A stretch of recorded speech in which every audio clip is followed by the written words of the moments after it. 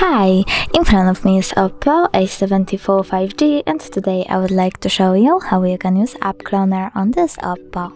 Firstly, open Settings and scroll down. Now choose App Management over here, then click on App Cloner and tap on one of your available apps. In my case, it's Facebook.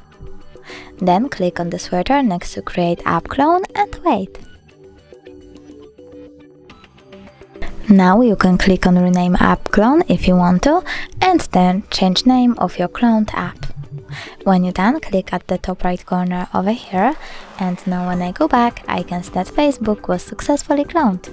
Thanks so much for watching. If you enjoyed this video, don't forget to leave a like, comment and subscribe. Bye!